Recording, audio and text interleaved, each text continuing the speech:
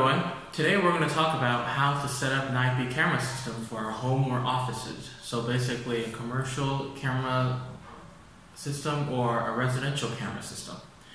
So either one we all usually are using as surveillance purposes. And how can a surveillance camera system benefit us? Well, first it protects our safety and protects our property. You can always get an eye on what's happening there.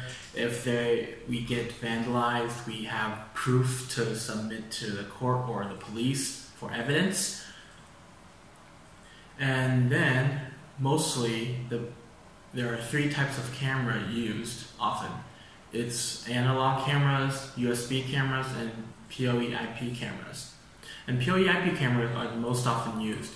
This is because the PoE technology can make our installing process more convenient than other ones. The PoE-IP cameras, you need only one Ethernet cable to send both power and data to the IP cameras. So when you set up an IP camera system with PoE-IP cameras, you literally save like tons of cabling, and all you need to figure is how one Ethernet cable will run. Also, the IP cameras provide very high quality videos because they transmit the images in digital signal, and digital signal has the ability to kind of capture more detail in an image than analog and USB cameras. So what do we need to build an IP camera system? Well, a surveillance IP camera system, we need a monitor, a recording machine, a power supply, power sourcing equipment, and our IP camera, of course. So let's talk about these four parts separately. A monitor can help us take a look at the footage live, or manage our recording device, which we can download or record on hard disk drives. And speaking of the recording device is usually called an NVR, a network video recorder. This is specially designed to record IP cameras because it falls under the IP protocol, which is Internet Protocol. This will help us download, and we can also access this NVR once we connect to our internet. And then it's the power sourcing equipment. PoE technology provides power and data. Power sourcing equipment will provide the power through the Ethernet, so usually there is a power supply inside. And it is really clear there are Ethernet ports here for us to connect. Some even have uplink ports. Uplink ports are separated usually, like this one up here on the top. It has two uplink ports here, so we can connect to the NVR. This has no power sent through this port, but it kind of collects all the data and sends to our NVR for us to process, to save, or just to view it on our monitor. After that, here comes our IP camera. IP cameras, this is a panel tune zoom camera. This camera demands a high level of power, but it has more features. It has basically zero blind spots. It can cover a lot of ground, a lot of area, and it can zoom in up to 100 meters. So it's really cool for IP cameras because they have so many features inside, but like analog and USB, they're mostly just basic cameras with not a lot of operating involved. I'm not saying that IP cameras are the best. We can also have all different kind of demands, so you can choose whatever camera suits you the best for maybe at your budget or maybe at your demands. Just depends on you. There's not a best camera, it's only one that suits you the most. And another for your information, if we want to save more space, we can choose an NVR and a switch combined. This is usually called a PoE NVR, which is a regular NVR, but it has a PoE switch features integrated inside. So it basically has the PoE motherboard also installed inside or integrated inside this NVR, so it can connect to IP devices directly, and it will process the data inside the NVR itself. It depends. This separating them apart has their pros, but it also has some cons, so it's all up to you. So now let's take a look at an NVR. An NVR like this usually has starting from 16 channels all the way up to 64 channels. It depends on the model or the manufacturer you get your NVR from. And the NVR has a good thing is it is a very universal device that has on-VIF protocol on its program. So then it means it can accept almost any kind of camera, which also has the ONVIF protocol programmed inside. The ONVIF protocol is an interface or a forum for, it's like an open network which all different brands or manufactured IP cameras can connect to each other. This means like, it's kind of like a translator helping all the cameras to recognize each other's language, like how they were programmed, and then they can connect to the NVR and they can, you know, talk to each other, connect to each other, and exchange data. So now let's talk about the PoE Switch. The PoE Switch, you can see this is a huge device. We might not really want this in our household. So maybe in our household we usually have an Ethernet router. So now let's talk about the PoE Switch. You can see these PoE switches are pretty big devices, and sometimes it's hard to find a good spot for this in our house. And also, we might already have a device or switch functions which is usually recognized as a router, like this one in my hand.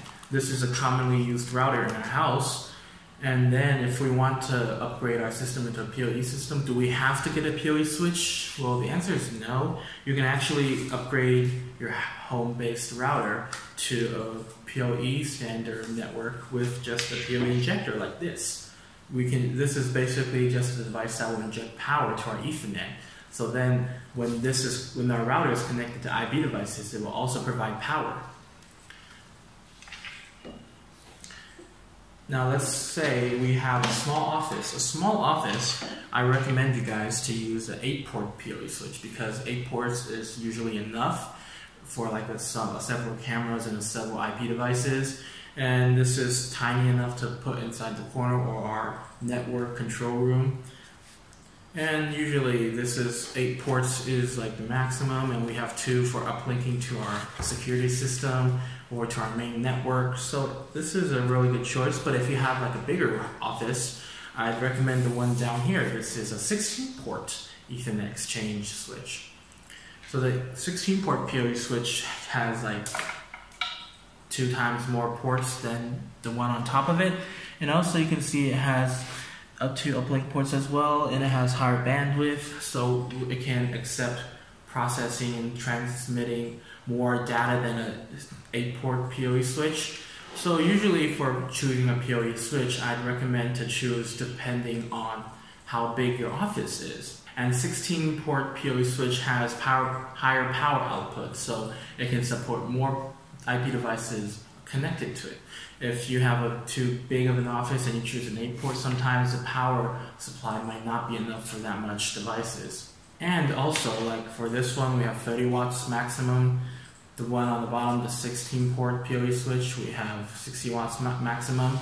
And the other feature for this one on the bottom, the 16-port PoE switch, is it can be managed to kind of divide the bandwidth. So some ports you connect to a device which does not require a lot of internet speed, then you can like lower the bandwidth on that one, and the others you can raise the bandwidth for faster internet access. Now let's take a look at our IP device. This is a pan-up-to-zoom camera. This camera has a metal casing, we can see, and then the metal casing will help us release more heat, because some pan-up-to-zoom cameras, they have a motor inside for making the spinning and zooming, tilting happen faster. So whenever it's like running on a lot of features at the same time, it might have heat up, and the metal casing helps it cool down really good. And then this is an Radius IP67 waterproof, so it is okay to like install this and put it outside. The weather and the dust will be totally sealed, not be able to penetrate it. And also the zooming can go all the way to 20 times or 30 times further. So this can give us a really clear image, 100, maybe up to 200 meters. If we're using a panel-to-zoom camera or surveillance camera to look at someplace or to cover someplace far away, a panel-to-zoom camera would be a good feature, a good choice. Now, let's just simply connect the PTZ camera to a PoE switch, then to the NVR, and we'll see an image on our monitor. This is going to be a really easy process. So what we're going to need is Ethernet cables, of course, and I'm going to connect one end to our NVR and another to our 8-port PoE switch. Uplink port, because the uplink port will send the data back to the NVR, a really good port to use for that. And here is our power cord,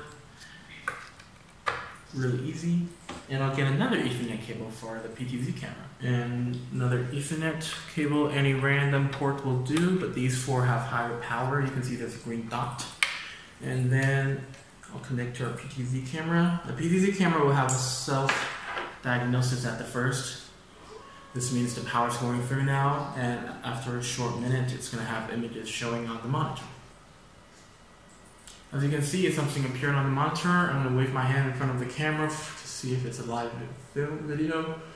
And you can see there's movement in front of the camera, so there's movement on the monitor. So yes, this is a very thorough connection and success.